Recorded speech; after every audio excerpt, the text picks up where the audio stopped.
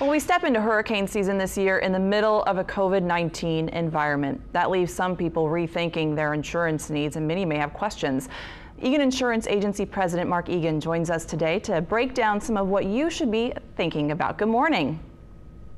Good morning. How are you today? Oh, I'm all right. Let's jump right in. You know, businesses, of course, had to close for the COVID-19 pandemic. What exactly do they need to know, or what should they keep in mind, with their insurance needs with that? Well, I think it should be business as usual regarding insurance. You surely do not want to cancel or non-renew any of your policies right now due to the fact that we are in hurricane season, and it looks like a very bad season, above average storms.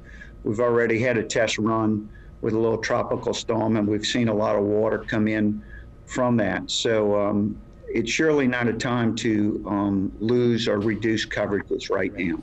So when going over their policy, what are some things that they need to keep in mind? Some of the things is to make sure you have adequate limits of coverage.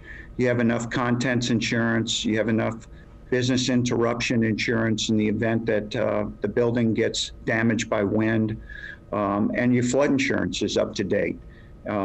Those are the main things. If you don't have flood insurance, it's going to take 30 days to get flood insurance. So if you're going to react on that, now's the time to do that for later in the summer. But all indications from the insurance industry that the storm's going to be particularly bad this year.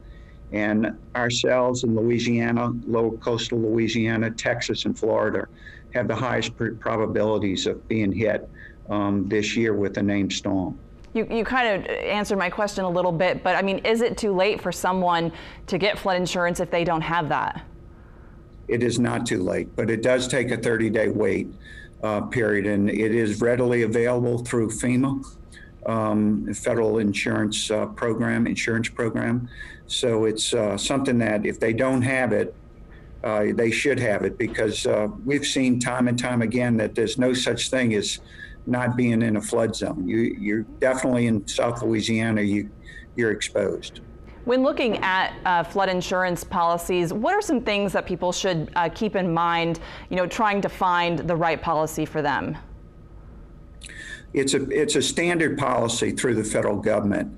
Some of the issues on that is there's only so much limit that you can buy for a home, and that's $250,000 on the dwelling and $100,000 on contents. But you can play around with the deductibles a little bit if you feel like you're not as vulnerable and you haven't flooded. Then you can raise the deductibles up, and that really lowers the cost down quite a bit. But most of the forms and the coverages are all exactly the same. And I do think it's important to re-mention, because we have mentioned it several times, is that if you do get a flood insurance policy, it doesn't become active right away. There is that 30-day wait period. So some people may not know that, but that is something that they need to keep in mind, right? That is correct. It does take 30 days, so now's the time to react. I mean, in the past history of the storms, we've seen a lot of storms come in August, the September timetable, really bad storms. This year, they're all calling for a little bit earlier season.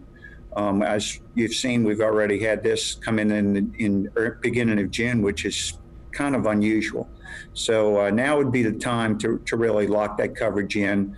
It is affordable when you think about it. The federal government does subsidize a lot of that cost, and it would be something definitely to take advantage of. Now, would flood zones impact the cost of flood insurance policies, since a bunch of people are in different flood zones? Most people are in different flood zones. The majority of the flood zone is in A, which is the lowest elevated flood zone. That would be the highest cost for flood insurance, but it does definitely, it goes A, B, or X, and C being the highest elevated. But even C has seen his flooding damage today because of various reasons. Right, just because you're in a good flood zone doesn't mean you can't flood. So flood insurance is important for everybody. That's correct. It really is. So what is a good resource for people in case they want to find more information or maybe read a little bit about this? If they want to read more about it, the Department of Insurance in Baton Rouge has a lot of information. and they have tons of information on the flood. Also, you could go into the federal insurance program website, and you can read about the flood insurance. But in South Louisiana, we're all very, very vulnerable. And there's no such thing as not being in a flood. I mean, you need to have flood insurance if you're living down here. You really do. Yeah, definitely some good advice there. Thank you so much, Mr. Egan, for joining us today. You're quite welcome. Thank you.